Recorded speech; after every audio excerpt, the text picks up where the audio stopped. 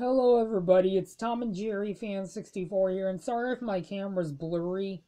There's nothing I can do about it at the moment. I'm going to be doing a movie review to the latest Studio Ghibli movie that came out in 2020. It's called Earwig and the Witch. This is a 2020 movie. I have to admit, this is my least favorite Studio Ghibli movie. This is definitely my least favorite. But I don't understand why a lot of critics dislike this movie. It has a 33% on Rotten Tomatoes.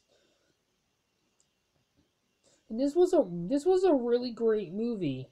I actually really enjoyed this movie, but like I said, it's definitely Studio Ghibli's weakest film. But this is still a really great movie. It's definitely in the top 10 for sure. The top 20 best animated movies. So this was a really great movie. So yeah, I'm gonna give this movie a 10 out of. Actually, I'm gonna give it a 9 out of 10. Actually, this was a really great movie. I'm gonna give it a 9 out of 10. I'm gonna give it a B plus. It's a pretty average to me.